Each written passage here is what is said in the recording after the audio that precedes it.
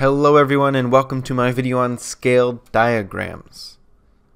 Scale diagrams, why do we care about them? We use scale diagrams in maps and navigation, and whenever we need to condense or expand information, we'll use these scale diagrams with scale factors. So if you ever use Google Maps, this for example is the directions to get from our school to Yankee Stadium. When you use Google Maps, there's a little key in the bottom. It's hard to see on this screen, but I'll blow it up a little bit. It'll say 2,000 feet is represented by this much distance. So you have an idea, if you're walking, for example, how far away it actually is. And it happens that if you click the little number, if you actually click the number in the corner, it'll change to metric. It'll change to meters, which is pretty convenient.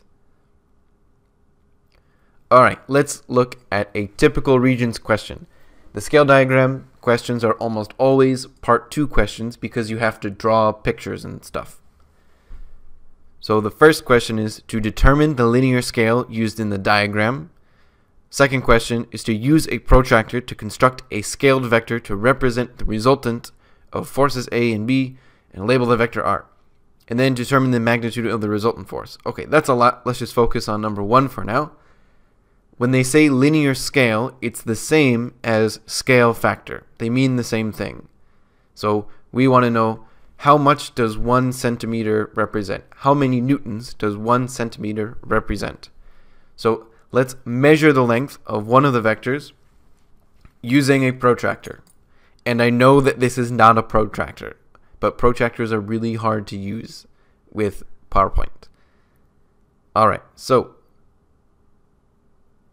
we bring our ruler or protractor up and we measure one of the vectors. It doesn't matter which one we do, whichever one is nicer.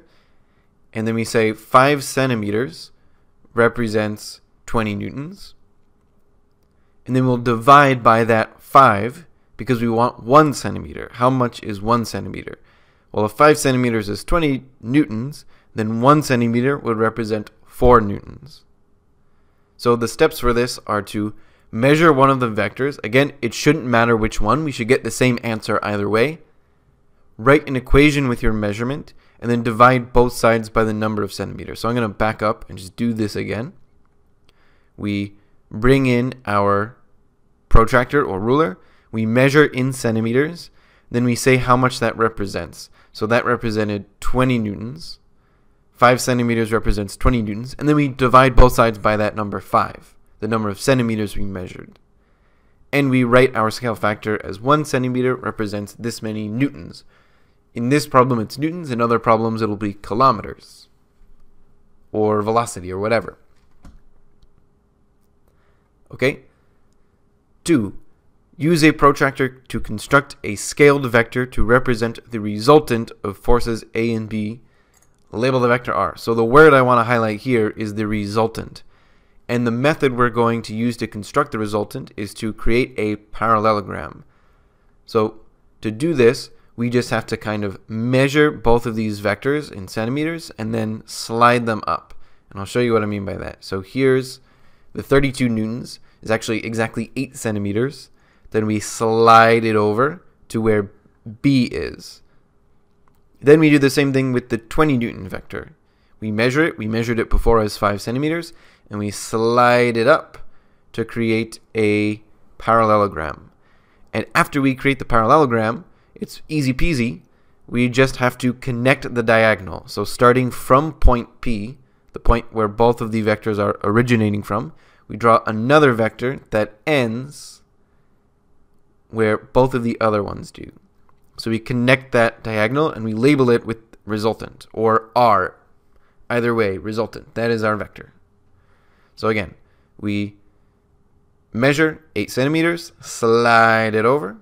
Measure 5 centimeters, slide it over. And we connect the diagonal. That is how we create the resultant every single time. If you have to draw the resultant, this is the method we can use. The parallelogram method. Okay. So now we can actually measure it and This animation is really slow, trying to build up the suspense. You can do it faster on the exam, that is okay. But when we do finally reach it, we measure from point P to where the vector ends, and that looks about 7 centimeters. I didn't write it, but that's about 7 centimeters. If we look from P to the end, 7 centimeters. So this helps us with the last part, determining the magnitude of the resultant force. Use our answers from the previous 2 questions. So if 1 centimeter represents 4 newtons, and we just measured the resultant force as 7 centimeters, then we can just multiply 7 by the scale factor. And that's why the scale factor is so useful. If we know how much 1 centimeter is, or how much 1 centimeter represents, then we can find any other amount, any other length. So 7 centimeters, all we have to do is multiply by our scale factor. Since our scale factor is 4, we multiply 7 by 4, and we get 28 newtons. And then we conclude the magnitude of the resultant force is 28 newtons. Okay, so that was just one quick problem. I recommend using the Regents exams that you can find online and their solutions to practice more. And a hint for this is to use the buttons Control F, hold Control and then push F, and you can type in the word that you're looking for. So if you want to practice scale factor, you can type in the word scale, and usually you'll find a problem. Same thing if you want to practice modern physics, you can type in like baryon or something, and it will find the problems for you. That's it for now. See you next time.